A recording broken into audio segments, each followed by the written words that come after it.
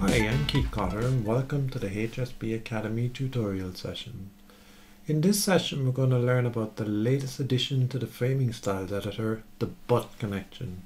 The butt connection is when two walls are meeting together at the same point, and it's the connection between those two walls. And we're also going to learn about some of the new UI changes that have happened in the framing styles editor. So let's jump in and take a look. So here in front of me I just have a simple architectural wall. It's currently 200mm wide, and we'll take a look at this on level 1 detail. And first thing I'm going to do is I'm going to split this wall.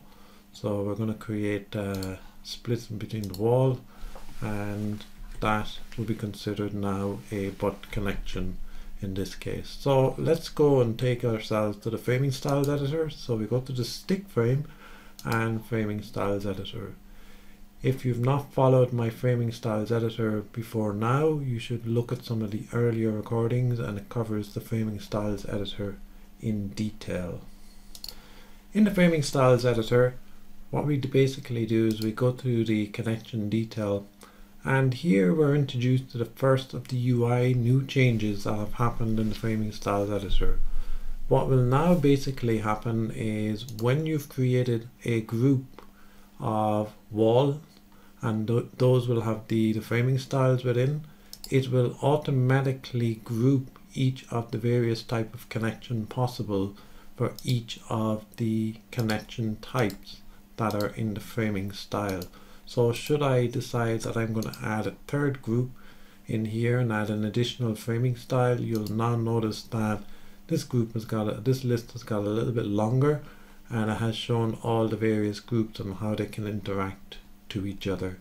So if we head down into the butt connection, this is the new connection type that we've spoken about, and that is the current default connection between the two walls. In this case, the wall that I've used at the moment here is actually in group 1. So in this connection we're going to go to the butt connection, we're going to go to the group 1 connection, and I'm going to add a detail, and I'm going to call this something simple as butt example.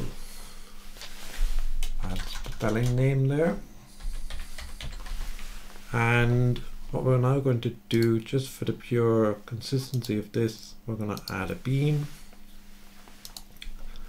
and add an additional beam on this side here. So what we have at the moment is 3 beams to the one side in a butt style. So maybe for pure consistency then, what we might just do is add a 4th beam, and this guy we're going to just turn it around, and we're going to move it into position, and I'm going to lock it into these particular planes in this case.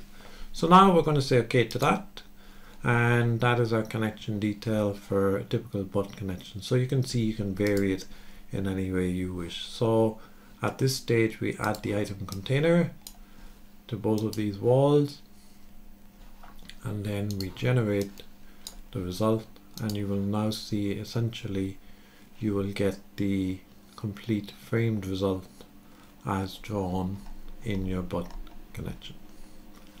I'm Keith Cotter.